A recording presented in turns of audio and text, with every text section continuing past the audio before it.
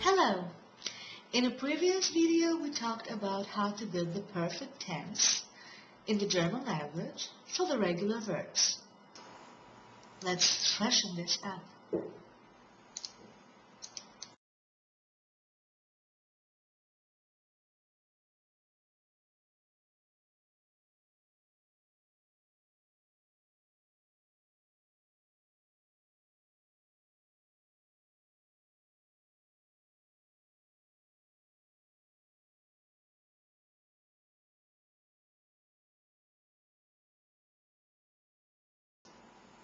In this video, we're going to talk about the horror of the perfect tense. The big question: when do I use haben? When do I use SEIN?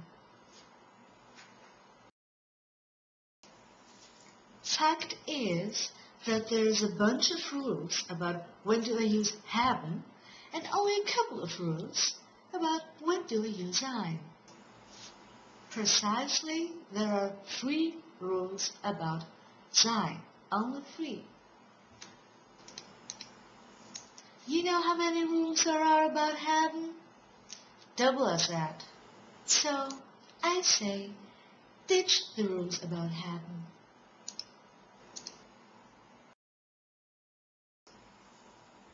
Most verbs go with haben anyway.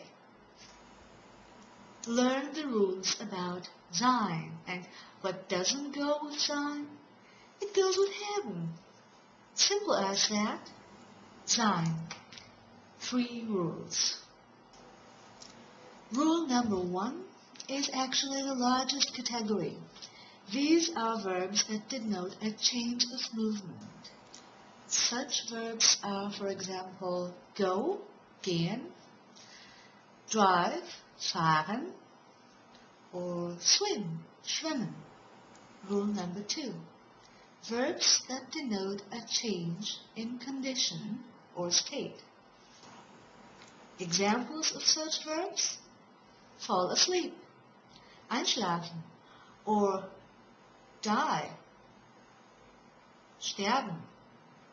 Well, that's a pretty big change. Rule number 3. 3 verbs: sein, werden, bleiben. To be, to become, to remain. Did you notice? Haben goes with haben and SEIN goes with SEIN. Let's sum up. Change of place, change in condition, and sein, werden, bleiben.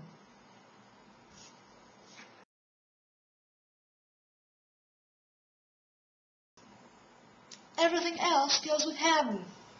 I hope this helped you guys. Can't wait for the next time. Mrs. Deutsch was here for you. Bye bye. Bis zum nächsten Mal.